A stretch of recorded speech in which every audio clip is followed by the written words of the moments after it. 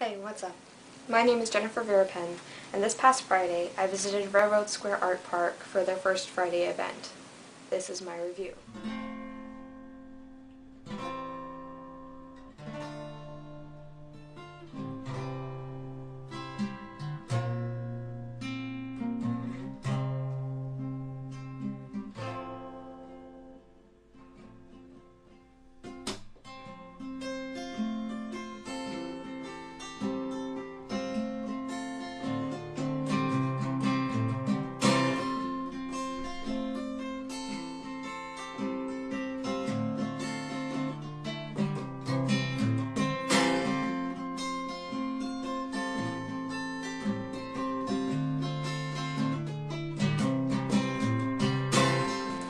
I went with my best friend, Jessie No, and yeah, that would be me.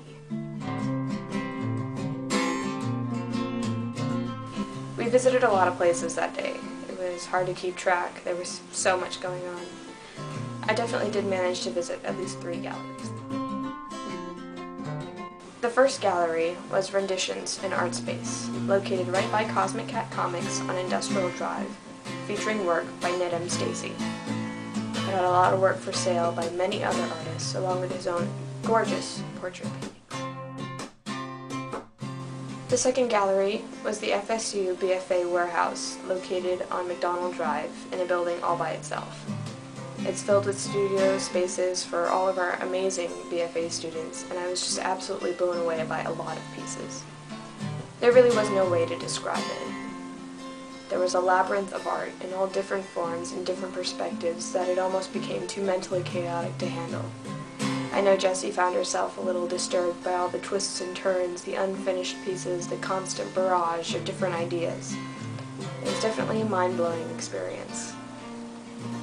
One of my favorite pieces from there was an unentitled mixed media piece by Ray Siciliano. Upon further research at FSU's art review system, it is part of a series that represents her notion of home. The monotone coloring of the houses and the horizontal reflection of the houses combined with the running ink creates a dark, heavy, cloud-like effect that's very visually compelling.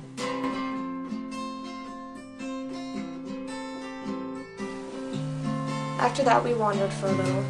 I'll be the first to admit that I was completely turned around and totally lost, even though the layout of the park is a small circle.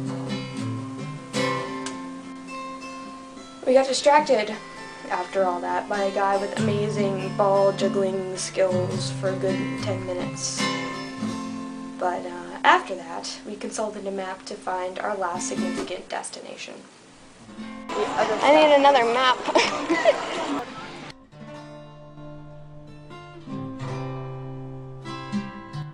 The third and final gallery we visited was 621 Gallery's artist-in-residence, Kelly Bomer.